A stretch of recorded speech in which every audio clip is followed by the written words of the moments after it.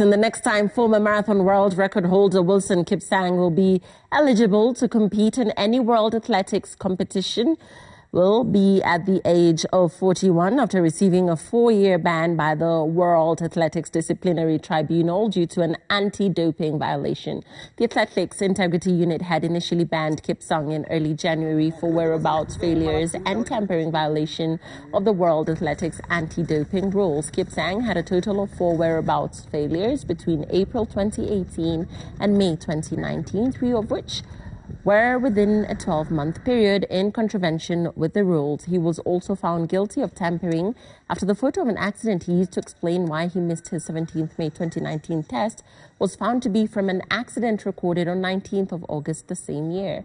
In a statement, Kipsang's management is non-committal on whether or not the former 2-time London Marathon champion will appeal the decision.